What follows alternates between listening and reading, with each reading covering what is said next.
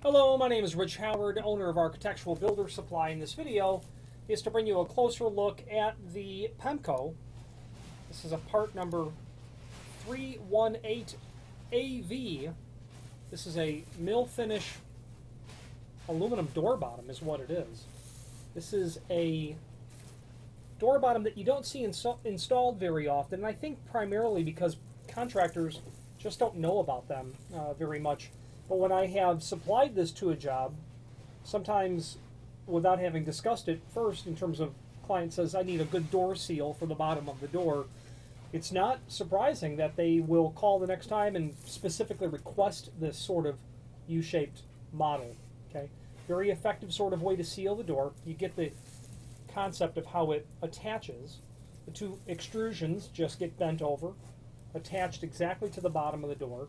That can be pulled pretty taut so that you've got, or pulled up I should say, a very small amount of room. You know, you might have a little tighter than average sort of undercut that would be there. This item is designed so that the dimension, when it's properly installed, from the extrusion, the bottom of the extrusion to the bottom of the vinyl, and that's what the V stands for in the part number, is 5/8 of an inch. Now that's going to be very typical and very common for use on a hollow metal door. You'll have hollow metal doors that are typically with a 3/4 inch undercut. So this 5/8, if you were to tuck that down a little bit on one or both sides, you'll be able to exactly accommodate just where you want to be with that sort of undercut. This material features a leg that comes back behind the extrusion on either side. That's nice because what happens is it will help retard any water that has gotten behind the extrusion and down the face of the door and will get or purposefully collect underneath here. Also, it's there because this extrusion is relatively thin and it's not completely unheard of that when the screws are attached, there's a small imperceptible amount of belly that occurs between the screw points. So quite frankly, having the flap that goes behind the extrusion to the face of the door is really a necessity as a result of the design of the item. This item is going to be available in several finishes. Bright dip gold, that would be a much shinier sort of finish than is typical.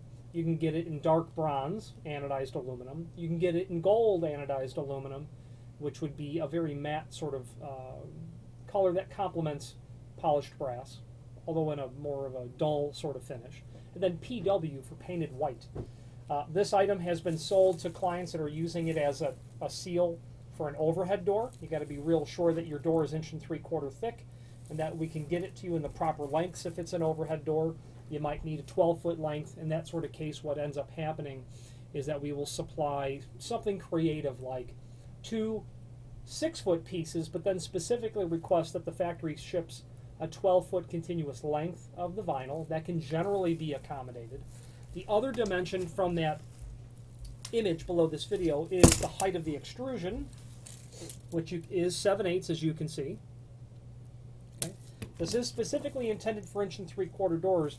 I certainly know that you can use it for thinner doors, except that you're going to expose a corner of the vinyl to the hard edge of the door itself, and it's probably not going to be an issue, but nonetheless, it's outside of what it's really designed for.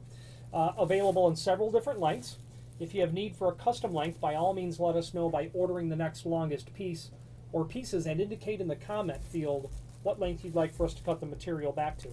The reasoning is if you had to take this, what is a 40-inch piece, 36-inch piece, and cut it down to say 34-inch, you'd all but eliminate that slotted hole. The next one's all the way over here. It's awfully nice to have that slotted hole from the factory for a couple of reasons. First, because every sill is not level. Every door is not plumb.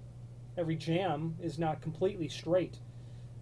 Those slotted holes help account for those conditions, along with when you're pre-drilling the hole for the screw. And speaking of the screws, they are included in a complementary finish. And especially if you're installing this onto a hollow metal door, that drill bit has a tendency to walk a little bit before it pierces through. That hollow metal door could have an inverted bottom channel, and drilling through 2 layers of steel might be a challenge if that is indeed the case. So if you ordered a custom length, we'll not only locate that first slotted hole at the proper distance from the edge, but the proper center to center as well.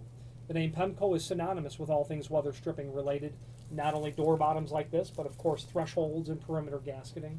Material made of aluminum like this one, stainless steel, architectural bronze, and they also have a comprehensive offering of specifically residential weather stripping as well. Any questions on the Pemko 318AV U-shaped style door bottom or any other Pemko product, please feel free to reach out to us. Thank you.